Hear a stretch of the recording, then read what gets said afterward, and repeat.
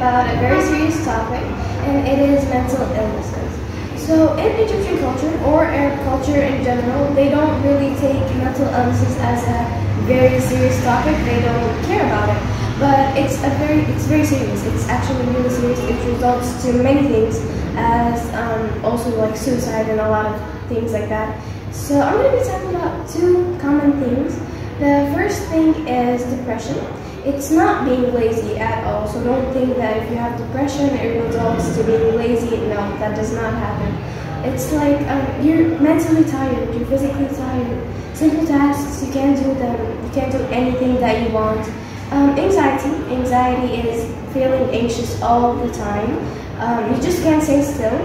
You're always scared of tomorrow. You don't know what to do basically with your life.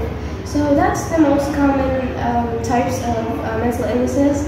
And I suggest if you have symptoms of these, go to a therapist right away. It's all right to go to a therapist. It's not something bad. It's not like you're not a good person, or like you're mentally ill or psycho or anything. No, it's totally fine.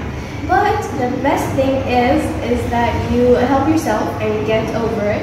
It's the best way. And yeah, that's basically it. Thank you. Bye.